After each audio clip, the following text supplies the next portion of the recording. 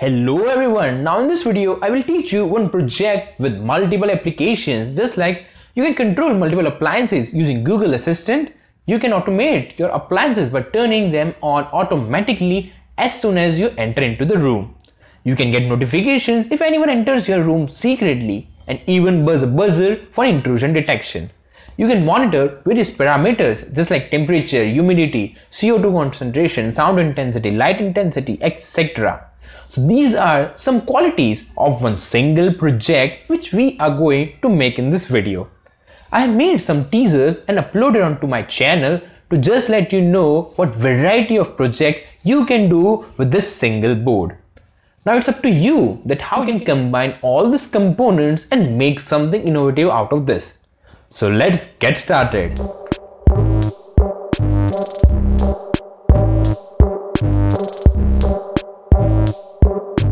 So let's just see what this project includes. So this project includes ESP8266 12e development board, or we can say a NodeMCU board as a central controller of our project. ESP becomes the first priority for my IoT related projects as it has a great community support. Secondly, it also works with the Arduino firmware, so we can have multiple example codes to get started with our projects. Secondly, we have 4 5-volt relays to switch 4 appliances. I have used this 330 ohm resistor and DC547 transistor to drive these relays. The reason of using the transistor is just to increase the current for driving our relays. Then we have one servo motor. Now why I have used this servo, that I will let you know in the second part. Further, we have DHT11 sensor to monitor temperature and humidity of the room. This module includes one microcontroller and a capacitive sensor in it. That sensor is sensitive to both temperature and humidity, which is processed by this inbuilt microcontroller. That processed data is read by our ESP board along with its dedicated library. We also have 4 analog sensors which can sense sound, motion, gas and light intensity.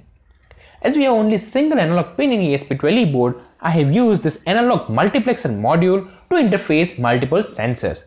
This module will take 2 digital pins as input to select up to 4 analog sensors. So we need to have these many components and one PCB for this project. Now I have designed this PCB online at easyeda.com. On this, you can easily design the PCB by just inserting the required components and making the connections. I have made this in a 2-layer format. After making the design, save it in a Gerber file format. If you want to get the Gerber file or this project, just let me know in the comments below. After that, I have ordered 10 of these PCBs from the website called jlcpcb.com, a company that provides premium quality PCBs at a very reasonable price. To order PCBs, just go to jlcpcb.com and make an account here. After making an account, log into that account. After that, click on Quote Now button. Here, upload your Gerber file that you have just downloaded. Select the number of PCBs, then select the color of the masking you want for your PCB. That's it. Complete the order by making the payment and wait for the PCBs to arrive at your doorstep. Give JLC PCB a try to make your projects look neat and well arranged. One by one, I have shouldered all the components on this PCB. For ESP8266 12e board and for the multiplexer module, I have used this female headers so that I can reuse them in my next project. After soldering all the components, it will look something like this. If you want to make connections on your own, then the connection of all the components I use are something like this.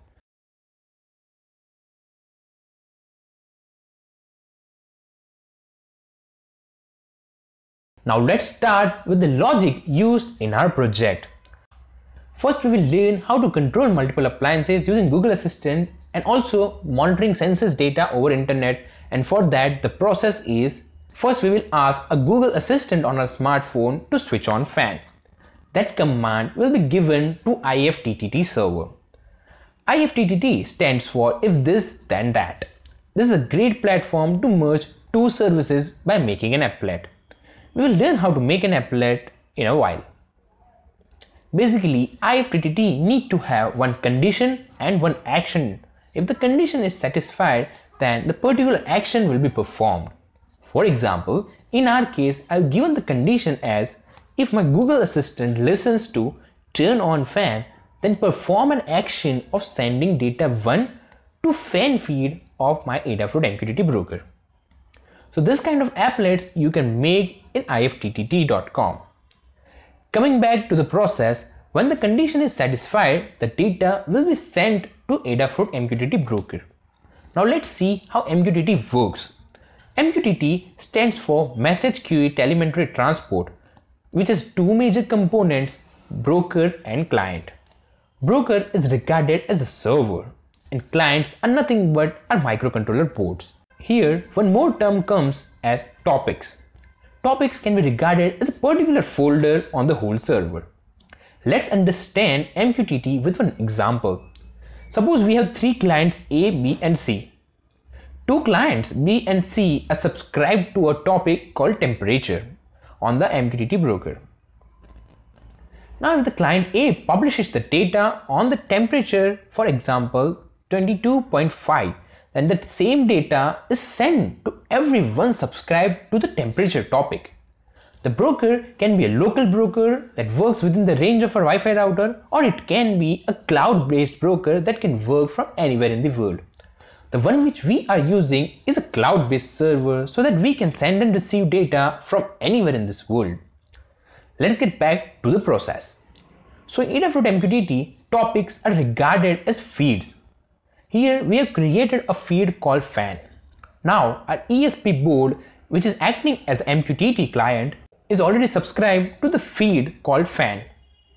So any data change in that feed will be received by our ESP board.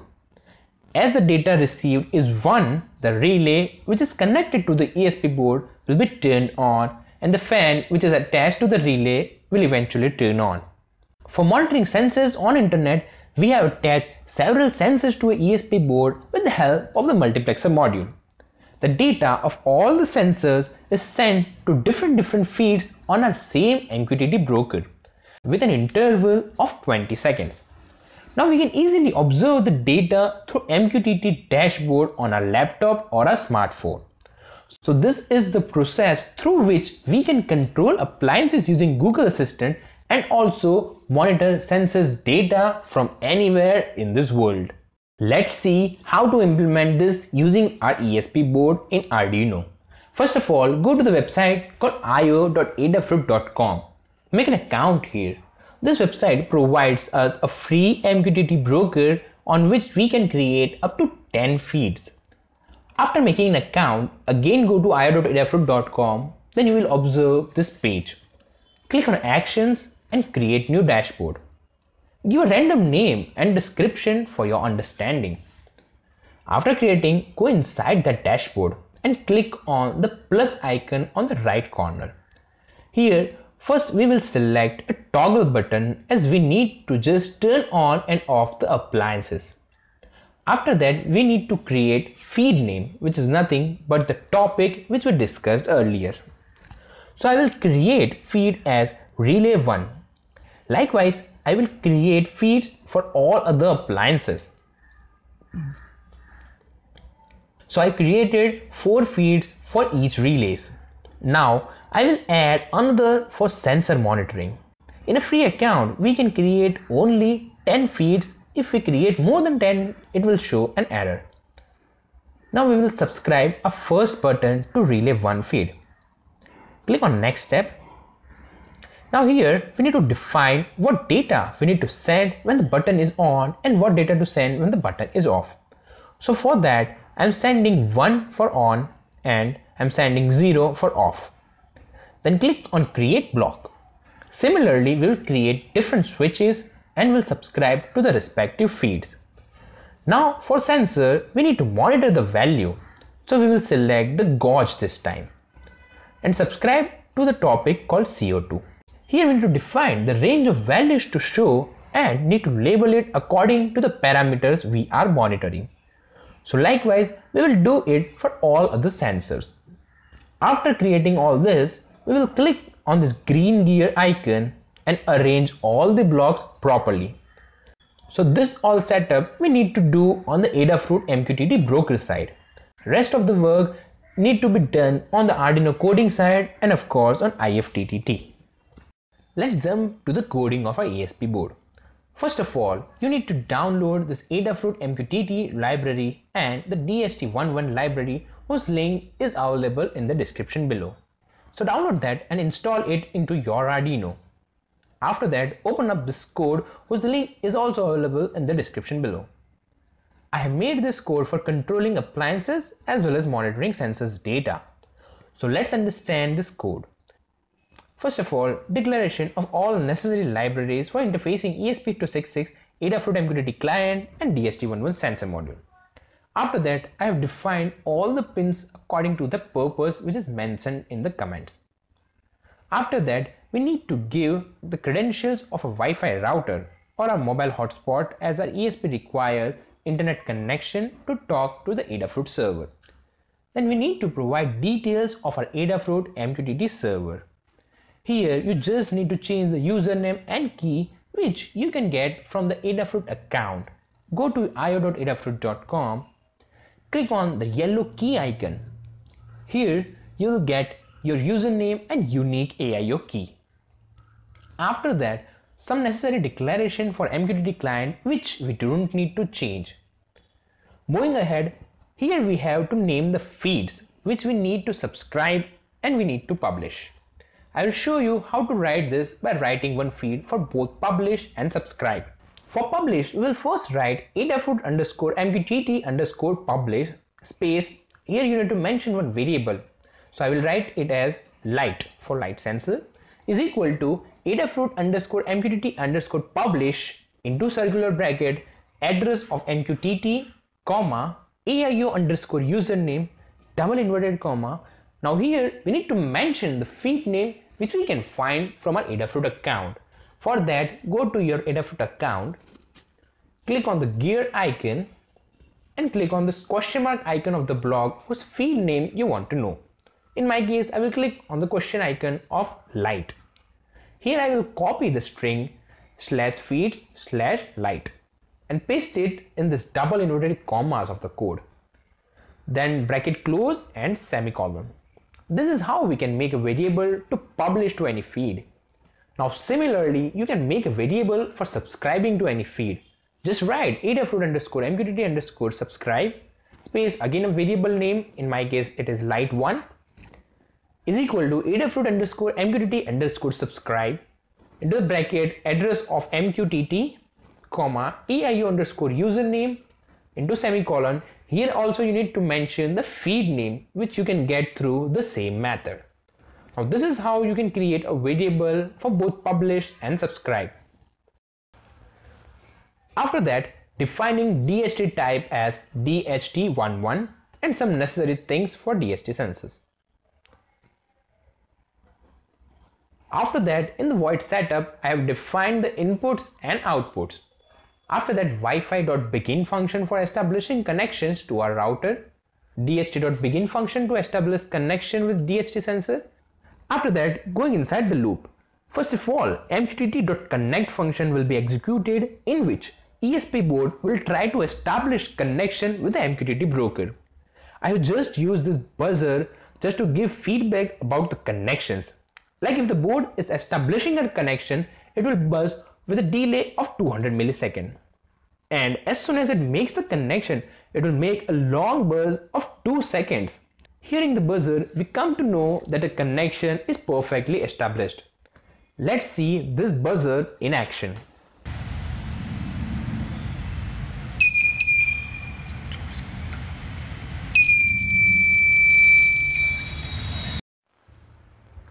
So after establishing the connections, we are monitoring the feeds whom we subscribe for 20 seconds, which is defined here if any data comes to our subscribe topics. And after 20 seconds, we are publishing the data of our sensor to the respected feeds. Here important thing to note is the data sending and receiving is in the string format. Now to convert that string into integer, we are using a function called ATOI, that is ASCII to integer, which converts the data received to an integer data type, which we can use to turn on and off the appliances. While publishing, we are selecting different sensors by giving different signal to S0 and S1 pin of multiplexer module. For first, both are low, then for the second, high, low, then low, high, and for the fourth, both are high. Now let's just upload the code and see it in action. Wait, we haven't yet configured IFTTT. For that, first install IFTTT on your smartphone and sign in with your Google account. Then go to last menu, My Applets. Now click on that plus sign on the top right corner. Here, first we need to provide condition. For that, we are going to use Google Assistant. Then we will click on Say a Simple Phrase. In this, we need to add the statement which we are going to say after OK Google. Just like turn on light 1. Then we can also add some optional statements if we want to. After that, we also need to mention that what Google Assistant should say in response. So I will write OK, turning on light 1. After that, click OK. Now we need to give a command to perform when Google Assistant listens to this statement. For that, we'll select the Adafruit service. Click on Send Data to Adafruit IO. Select the feed on which you need to send the data and write the data to be sent. In our case, it is 1. Click on OK, then Finish. Likewise, we'll create another applet for turning off the light. Thus, we will write the data to save as 0. Likewise, we can create other feeds for all other appliances. We can even add multiple tasks with single statement. Like, we can turn off all the appliances by saying, OK Google, turn off everything. For this, you need to create multiple applets, all of which will have similar phrase. For example, I have created multiple applets which has similar condition, that is turn off everything. But all of them has different actions. So what will happen is all appliances will be turned off by saying this single sentence. This is the task to be performed on your IFTTT side. Now just make sure that the Google account you used for IFTTT is the same account you used for your Google Assistant. Now for that, go to Google app on your smartphone and switch to the Google account which you have used at the time of login in the IFTTT. Now long press your home button and activate your Google Assistant.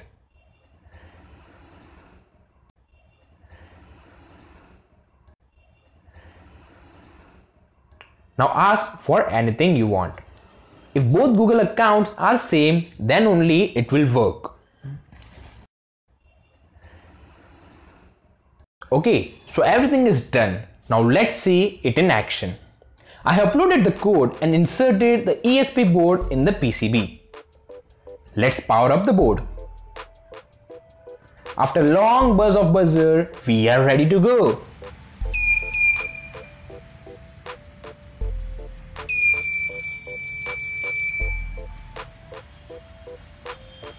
Okay Google, turn on light 1.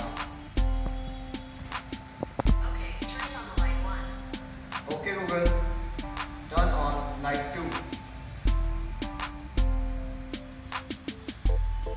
Okay, turning on light 2. Okay Google, turn on the exhaust. Okay, turning on the exhaust. Okay Google, turn on the fan. Okay, turning on the fan.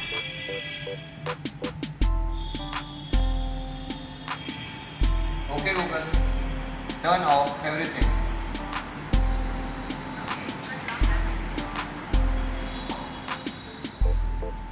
Great, so it's perfectly working. Now let's have a look over the census data. For that, you just need to go to io.adafruit.com and you can observe the data onto your dashboard.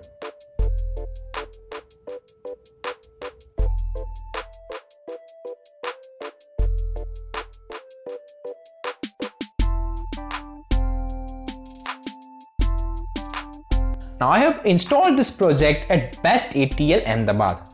Let me tell you brief about this type of ATL labs.